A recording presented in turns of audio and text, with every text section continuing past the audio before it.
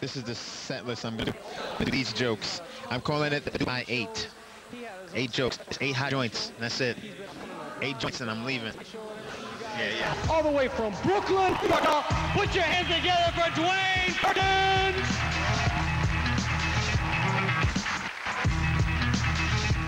Thank you very much. Oh my goodness. How's it going? Nice. I am in Dubai. Can you believe that? That's amazing. You know, because like, we grow up in America, there's the American dream. I don't know if you guys are familiar with this. And there's a Dubai dream too. It seems like no matter where you start, you can make something out of yourself. Look at me, from Brooklyn, New York. Now I'm in Dubai. You see what I'm saying? No matter where you start, like in New York, in Brooklyn, I'm from Brooklyn, New York, no matter where you start, there's always hope. My cousin Calvin from Brooklyn, he spent 7 years in prison. While he's in prison, he took courses, got his college degree in jail. Yeah. He graduated top of his jail class. We're very proud. We're very proud. He made the warden's list. He was a good student, my cousin. My cousin got out of jail. He got out of jail with his degree, and in 2 weeks, he got a job at a bank. No, I'm teasing you. He didn't get a job at a bank. He did a bank job, is what I meant to say. Well, he wanted to go back and get his master's degree, continue his studies, and yeah. But it was messed up, though. It was unfortunate because when he went back in, they sent him to a different prison, and his credits didn't transfer. He had to start. Yeah. He went to community jail. You got to go to the right jail, you see? The American dream. You know what's the American dream right now in America, right? There's a black man and a woman running for president. That's dope. That's the American dream. Yeah. That's the American dream. And I think Obama's a good choice. I tell people back in the States, Obama's a good choice, you know? He went to Harvard, he's smart, he's an Ivy Leaguer, right? And I tell my white friends back in the States, you know, he's half white. Which is good for the white people, kind of ease into it. Just kind of ease into this thing, just slowly, you know? Just let me dip my big toe in. Hold on a sec. Ooh, that's cold. Ooh, that's black. Ooh. And you got to understand, as a black person, I don't want any black person, and I don't want any black man in office. I want the right black guy, especially the first guy. You want him to be good, yeah, because otherwise, if he's not good, everybody else is going to be like, see, we gave you a chance, you messed it up, you know. So, but here's what's good about Obama.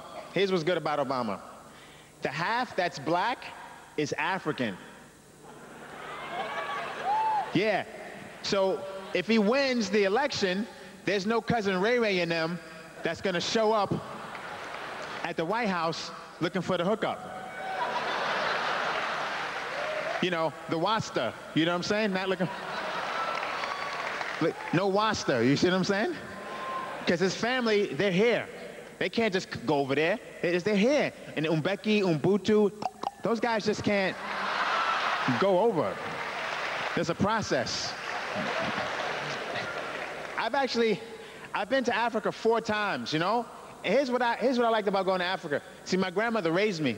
And when we were growing up, I never could waste food, ever. I never waste food. I eat all my food. Even till this day, if we go out to eat, I eat my food and your food that you don't finish.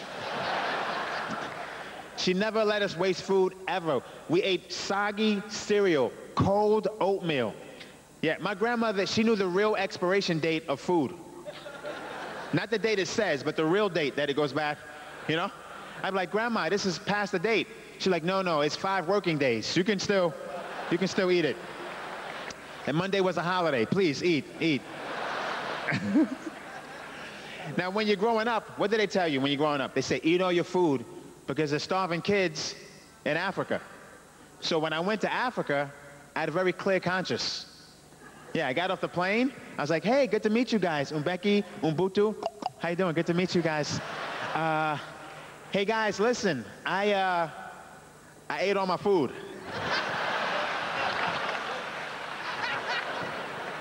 Yeah, I don't know if you were starving, but it wasn't me, is what I'm trying to tell you guys.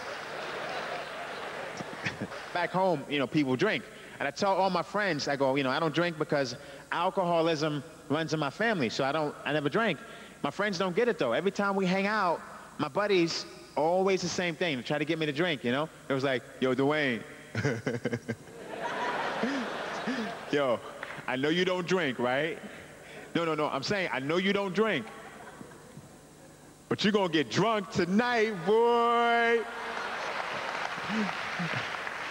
I'm saying we got Budweiser, we got Heineken. I'm like, get off my back. What if I had a different problem? They still wouldn't care. Like, yo, Dwayne, come here, son. Come here.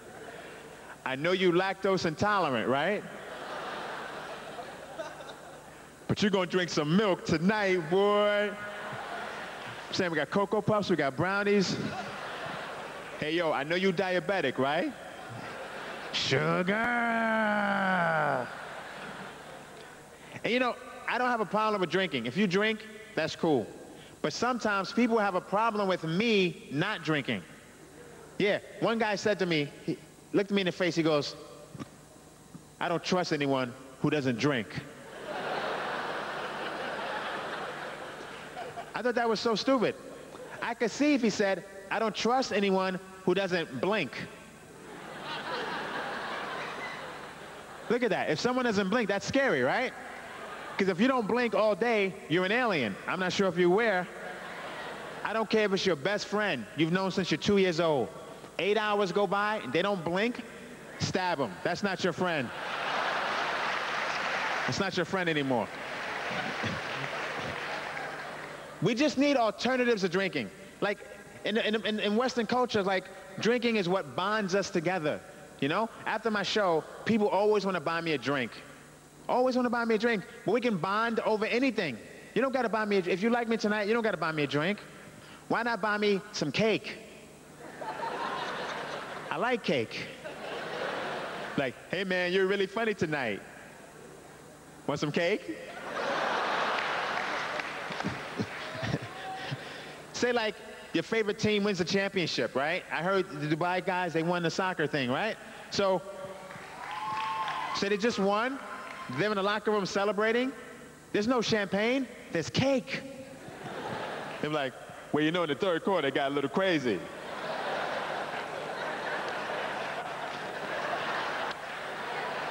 They made a run, then we made a run. And I think in the end, we didn't want to go home the most. And girls would all be like, I only smoke when I eat cake.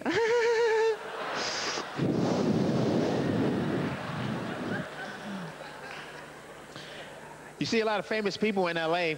You know, I like seeing famous people, but it doesn't affect me really. But I saw one person, and I couldn't believe it. I saw this actor named Robert Blake. I don't know if you know him. He played Beretta. Robert Blake is a white guy who, he was on trial for his wife was murdered. And he was on trial. He had a weak alibi. His alibi wasn't that good. He was like, I was in the car with my wife. I coughed. I looked back over, and she was dead. I don't know. But here's the thing, they found him innocent. He got off. He got off. And I was excited to see him. Because I tell people, I don't know if he did it. I don't know if he did it or if he didn't do it. But to the white people, I say, we're even. You know what I'm saying? Now we're even.